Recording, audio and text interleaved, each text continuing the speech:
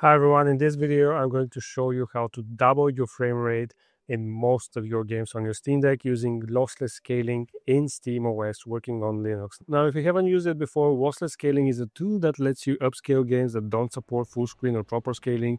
It's perfect for retro or emulated titles, but it also has a frame generation feature, and a lot of people have been using that on the Steam Deck, but only on Windows. It hasn't worked on Linux previously, but it has now been ported to work on Linux and on SteamOS and as of late on the Steam Deck.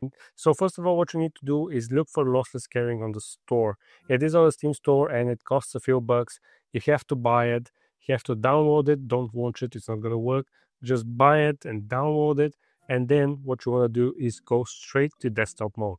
So once you're in desktop mode, you just want to go to this page. I'll have it linked in the description. It's github.com/pancaketas/lsfg-vk. Then you want to scroll down to this README page right here. And all you need to do is copy this command and then go here and type console.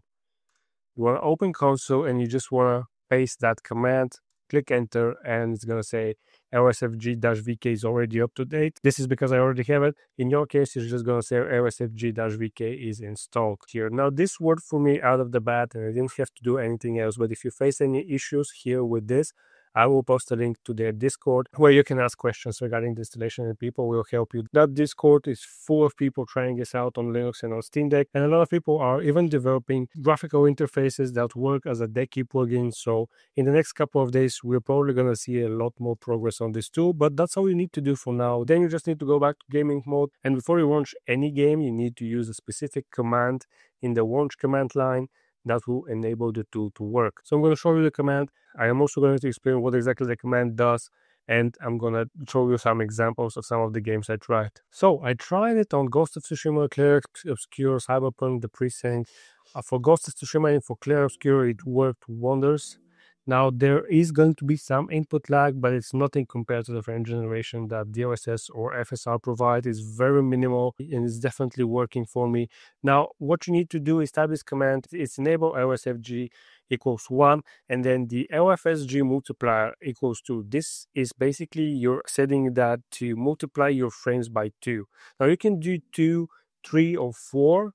But from what people are reporting right now on the Discord, 2 works best. So you can definitely experiment with this number. I recommend just setting it to 2. That will give you double the frame rate that you're usually seeing in a game. So if you launch a game and it launches with 30 FPS, this should make it 60 FPS.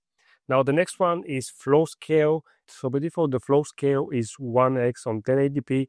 So if you set it to 0.75x, that's going to be equal to 800p or something like that. The lower the number, the worse the game is going to look, but it will perform a little bit better. So this is also a number that you can experiment with. Now I asked what flow scale is, and from what I understand, it basically does all of the math required for frame generation, but at a lower resolution, so 25%. And that's pretty much it. And you can just leave this and watch the game, and it will launch with it activated. You're going to see if it's activated by the frame time on the left. It's going to go crazy. It's going to show you that there's a lot of delay in the frame time. Don't worry about that. There isn't really that much of a delay. But for my first example is Ghost of Tsushima.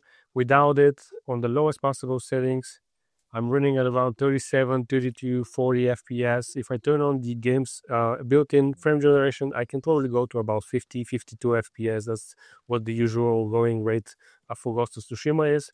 Now with it on, we're getting 60 FPS in Ghost of Tsushima. And let me tell you, it does actually feel like 60 FPS. You can also enable the built-in frame gen and then this to work on top of that, but it will definitely introduce a lot of input lag, so I don't recommend it. The next example I have is actually Cyberpunk 2077.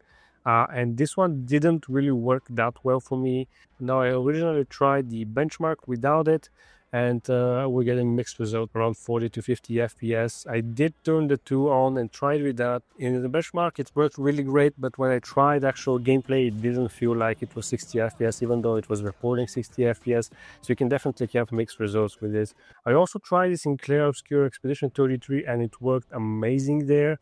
I was getting around 30 FPS without it, and I was getting 60 FPS and more than 60 FPS with it, with minimal degradation in quality when I set it to flow scale at 0.25. That's a bit low, but you can definitely set it to 0.65 or something like that, and it will work amazing. So that's gonna be it for this video. I hope you found it helpful. If you have already bought Lossless Scaling and have used it previously on Windows, you know the tool is worth it. And I definitely suggest you try it on your Steam Deck. That's gonna be it for this video. If you guys enjoyed it, consider leaving a like, subscribe for more Steam Deck content, and I'll see you in the next video.